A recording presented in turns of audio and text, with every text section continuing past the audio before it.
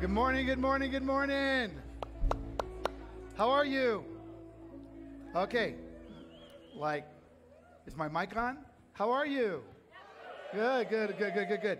Hey, we're in our series, It's Not Personal, which we're looking at our personal relationship with Jesus Christ, but how we're not supposed to keep it personal, that we're actually a walking billboard of Jesus and who he is in this world. And so I want you guys to grab a Bible or device and turn to Jeremiah.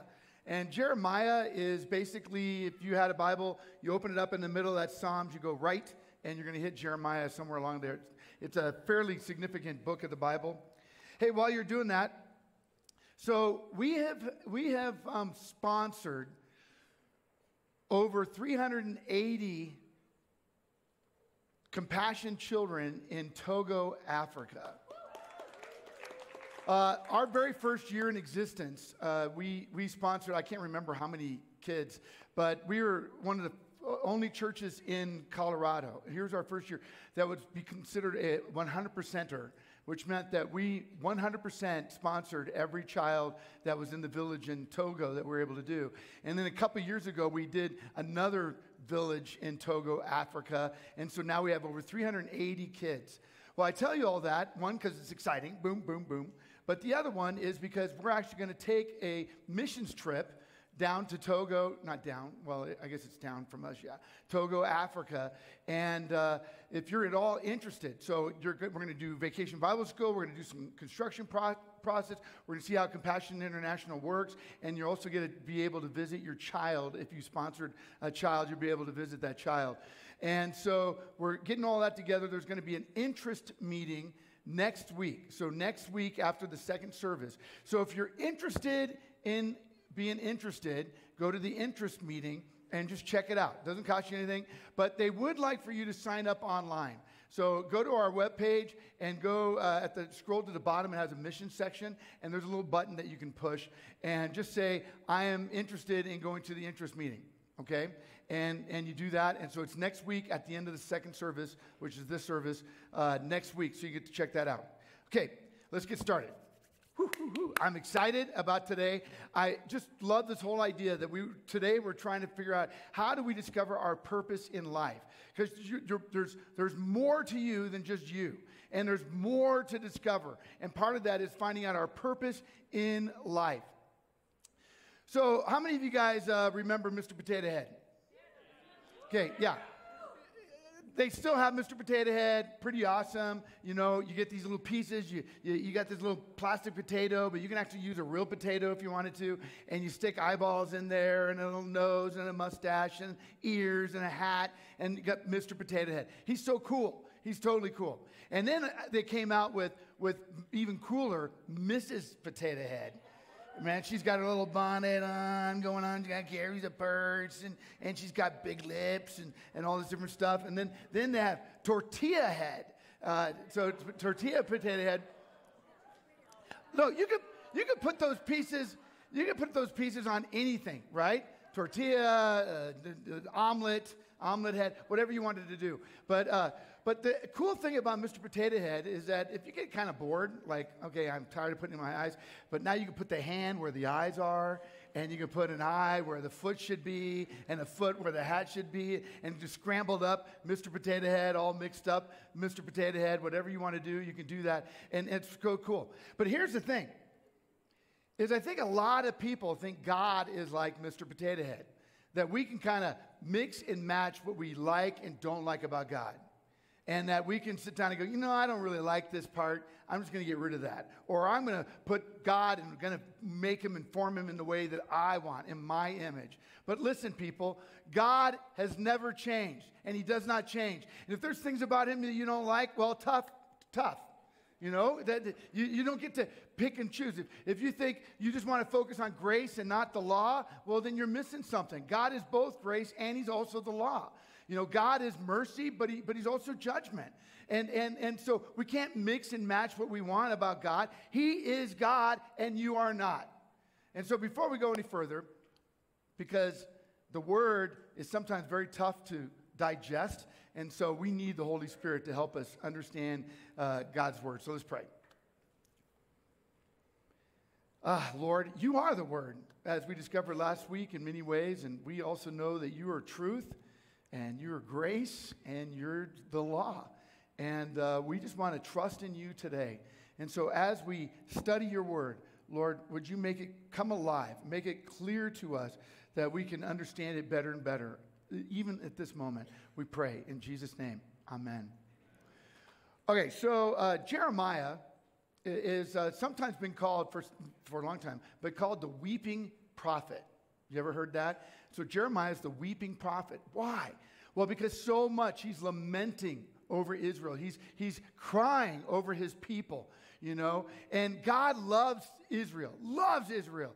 In fact, he said all those nations that do not bless Israel will not be blessed themselves. And those that curse Israel will be cursed themselves. God loves Israel. But Israel so often rebels against God. Kind of like you and me. We can know God, we can love God, but we still have a tendency to rebel. And what Israel would often do is they'd have this time of where they just literally fell on their knees, and as a nation, they're like, oh, forgive us, God. We've been so unworthy, and he forgives them, and he does something awesome for them. And then the next generation would then rebel against God. You know, and so Jeremiah's role was to go, and he'd have to go to these kings, and he'd have to go to the people. He says, if you guys don't straighten up, there's going to be calamity. God loves you, but just like a son, there's going to be times where you need to be punished or whatever, so that you finally turn back to him. And so Jeremiah would do that. And now here's an example that we're going to look at, Jeremiah chapter 18, and we're going to start with verse 1. And this is what it says. This is the word that came to Jeremiah from the Lord. Go down to the potter's house, and there I will give you my message. So a potter's house, that would be somebody who makes pottery. You know, like the little wheel, and they got their foot going on, they got the clay, and they're making a pot or a bowl or whatever. And so he goes, go down to the potter's house, and there I will give you my message. So I went down to the potter's house, and I saw him working at the wheel. But the pot he was shaping from the clay was marred in his hands. So the potter formed it into another pot, shaping it as seemed best to him. Then the word of the Lord came to me. He said, can I not do with you, Israel, as this potter does, declares the Lord? Like clay in the hand of the potter, so are you in my hand, Israel. If at any time I announce that a nation or a kingdom is to be uprooted or torn down or destroyed, and if that nation I warn repents of its evil, then I will relent and not inflict on it the disaster I'd planned. And if at another time I announce that the nation or kingdom is to be built up and planted, and if it does evil in my sight and does not obey me, then I will reconsider the good I had intended to do for it. So here's God, and he's sitting down, and he says, Jeremiah, I want you to go down and go to this potter's wheel. And he, as Jeremiah's looking, he sees the clay, the pot maker, all of a sudden goes, this isn't working at all.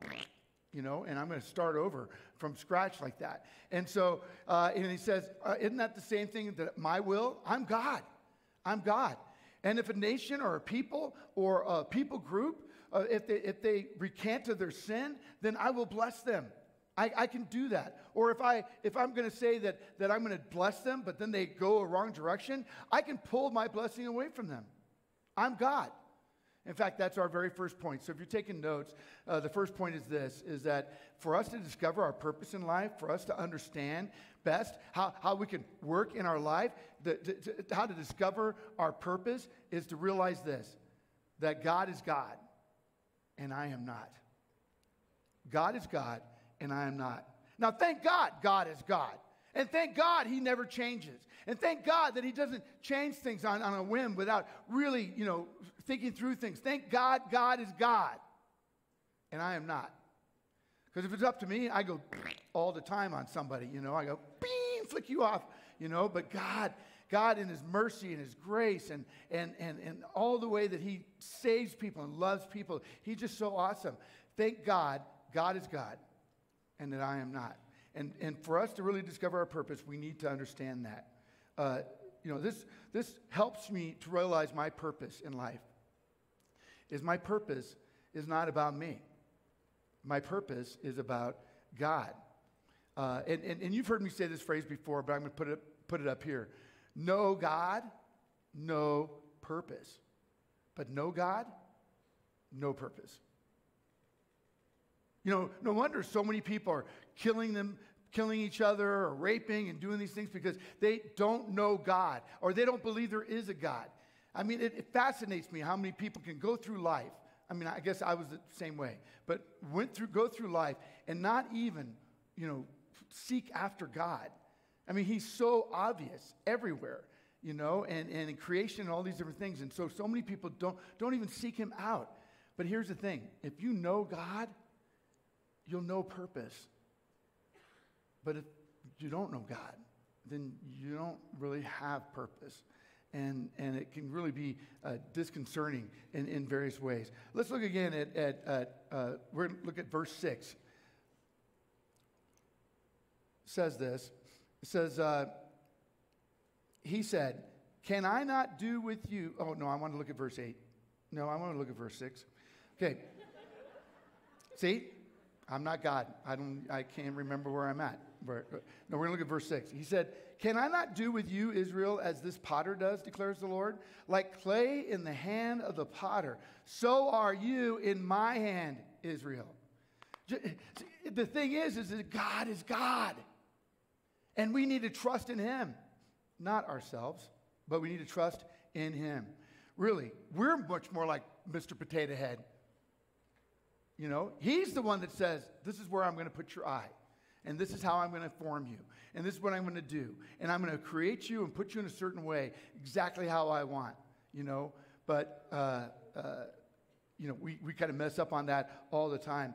Another verse that kind of goes into here is in Isaiah. And so look at this verse in Isaiah. It's going to be up on the screen. Isaiah 45. It says, what sorrow awaits those who argue with their creator? Does a clay pot argue with the maker? Does a clay dispute with the one who shapes it, saying, stop, you're doing it all wrong? Does the pot exclaim, how clumsy can you be? I love that. Who sits around and goes, what are you doing? Who are you? Who are you? What pot sits down and goes, you're not making me right. This is just screwed up. Stop doing it. It's like, no, he's God. And he's got it. And he's God. And we are to just follow in his footsteps. And so, listen, if you don't, according to this verse, it sits down. If you try to control your life and not let God control your life, if you try to do everything on you, you're going to be out of control. Because here's the thing. People don't do what you want them to do. And so then you're going to have sorrow. Always sorrow. Try to control your kids. Try to control your spouse. Try to control things in the environment. Try to control these different things. If you try to do all this control, you're going to be out of control because you cannot control. You just can't. So you need to say, God, I'm just going to go with the flow of you. And I'm going to seek out your will and seek out your purpose. And that's what we need to do. So our first thing, if you want to discover your purpose, is to realize that you're not God, okay? God is God, and you're not. But the second thing is this, is that we need to realize that our main purpose in my life is to have a relationship with the Creator. We have lots of purposes. So you could say, hey, my purpose is to have children. My purpose is to be an accountant.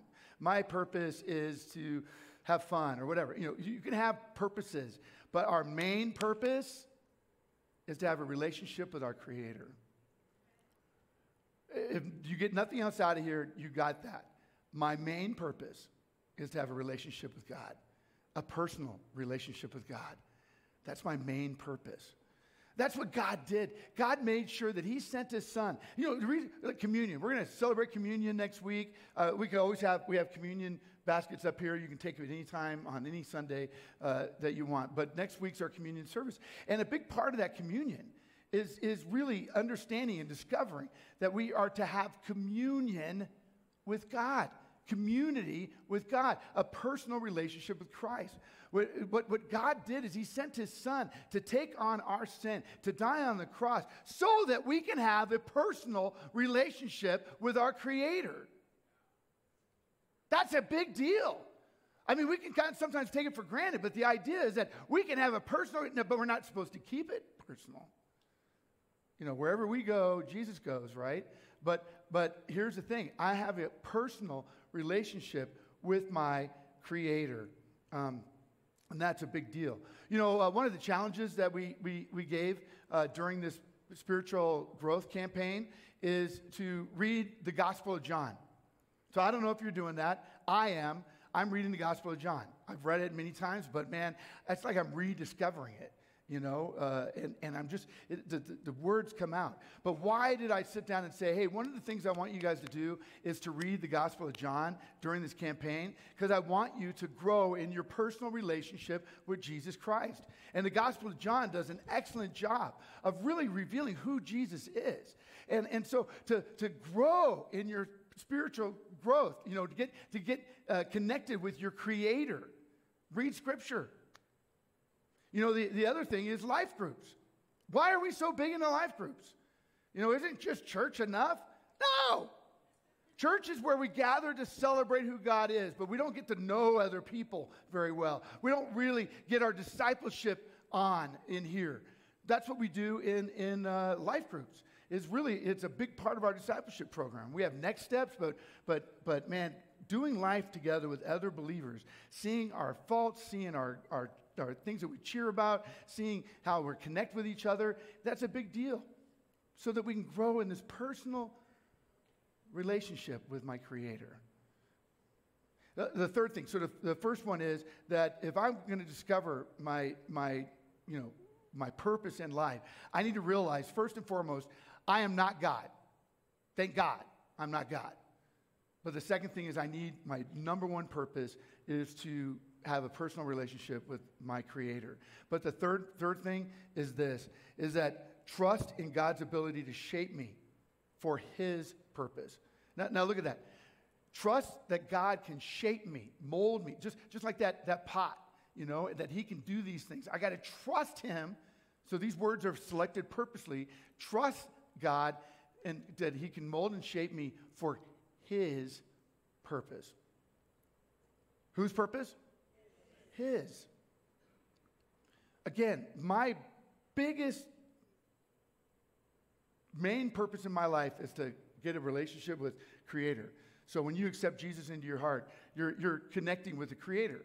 But I need to now realize that during the process, He's going to mold and shape me for His purposes. And that's a big deal. Let's look at verse 4 again.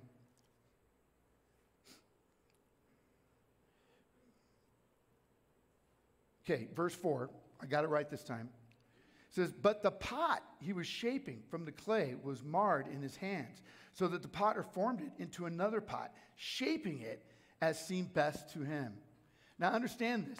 God's goal and God's role is to shape us and do that. See, God's more concerned about your character than He is about your comfort. God is more concerned about your character than He is your comfort. And so sometimes in the molding and shaping and things like this, it can hurt. Let's just be honest. You know, it's hard to be shaped. And you ever go to a chiropractor and they go, you know, like, oh, okay, that shouldn't have happened. But, you know, oh, I feel better. Actually, I feel a lot better. You know, so there's a thing where He cares more about your character than He does your comfort. And so He's going to mold and shape, but we need to trust Him in that. And there's a couple ways. So if you notice that it said that this clay was marred. And so the potter worked it again and then started to do some things, right? So he's shaping it and doing that properly. And in a big way, you know, that seems uncomfortable to have that happen.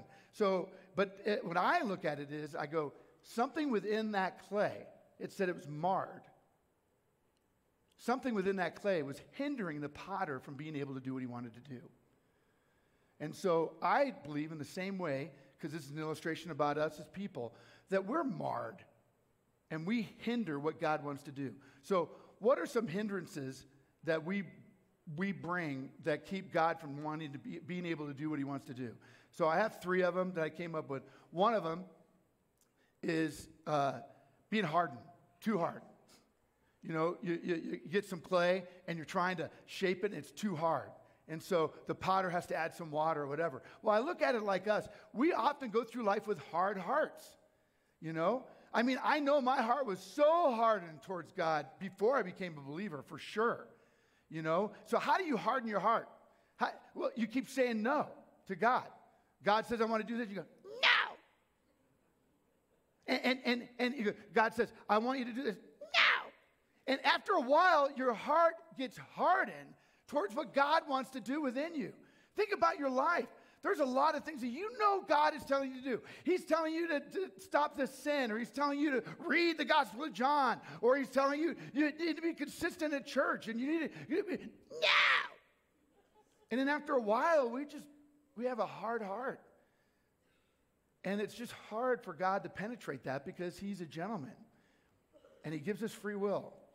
And if you freely want to keep saying no to God, God, the gentleman, will say, okay, then you deal with your life because you keep saying no to me.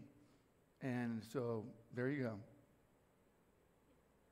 I think that consistently can keep us from really paying attention to what God's doing.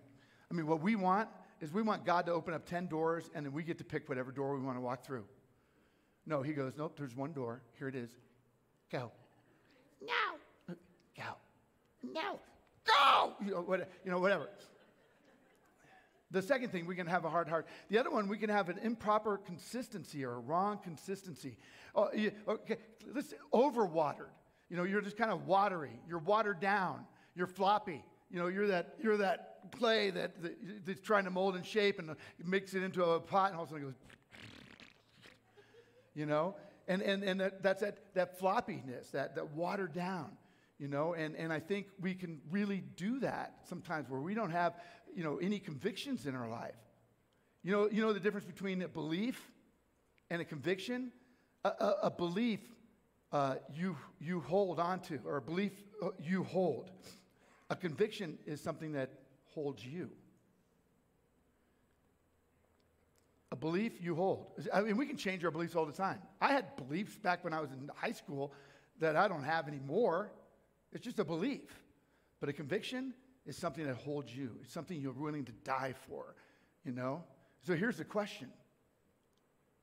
Is your Christian faith a belief or is it a conviction? Is your faith a belief?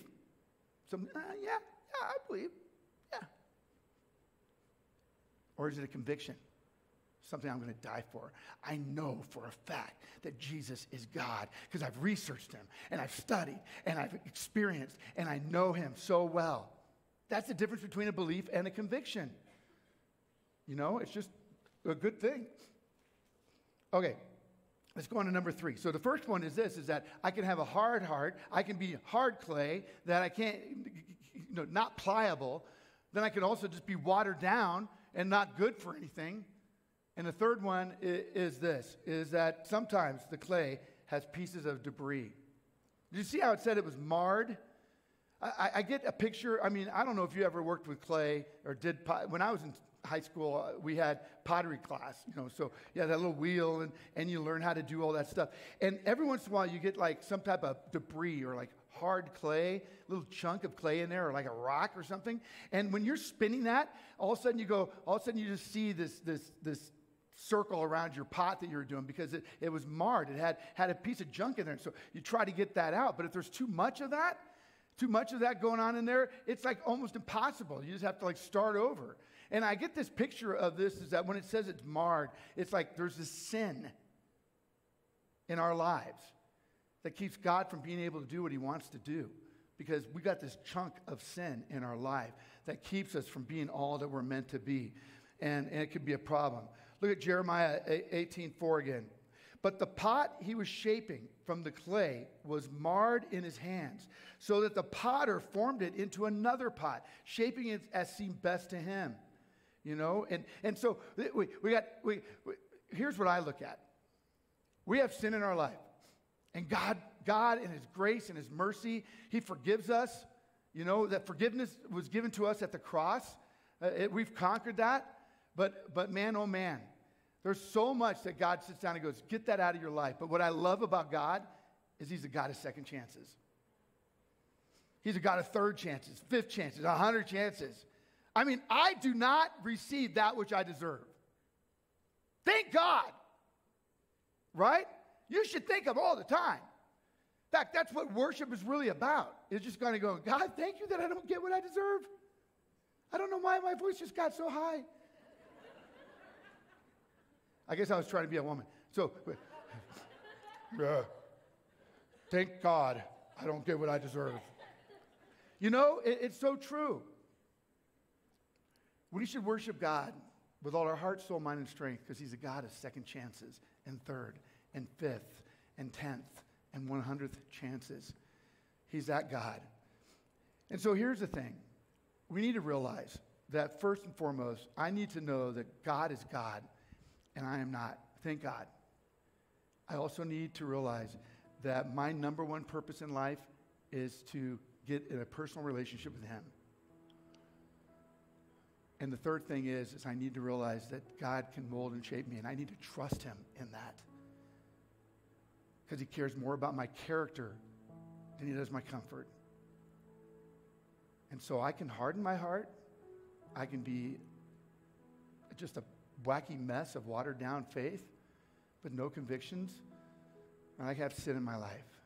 In all those cases, I need to allow the potter, the wonderful God, to move and shape me and mold me to make me like his son, Jesus Christ. Because that's ultimately the goal, to become like Jesus. Amen? Well, let's pray. And if you have not received Jesus, I'm going to give you an opportunity to be able to do that also. But let's pray. Lord God, thank you that you're God and that we are not. Thank you that we can place ourselves into your hands as you mold and shape us to become more like your son, Jesus Christ. Because that's ultimately the goal, become like Jesus. And so we know we get in the way. I know for a fact I get in your way. And we want to be shaped right, correctly, to become more like your son. Well, heads are bowed. If you have not received Jesus as your Savior and you'd like to do that today, I want to give you an opportunity. And I'm not going to ask you to come up, but I am going to ask you to lift up your hand and say, today's my day of salvation. So if you'd like to receive Jesus as your Savior, could you lift up your hand high so I can see it? Don't be afraid. Just lift it up. I see that. Anybody else? I see that back there. Anybody else? A couple people? That's awesome. Go ahead and put your hands down. And pray this in your heart after me. Basically repeat it after me. Jesus, come into my life. I ask you as my Lord and Savior. Thank you for dying on the cross for me, taking on my sin and casting it away. I now want to live for you. So I give you my heart and my soul. And I pray this in Jesus' name. And everybody said, amen, amen. Let's give a hand. Some people receive Jesus today. Amen.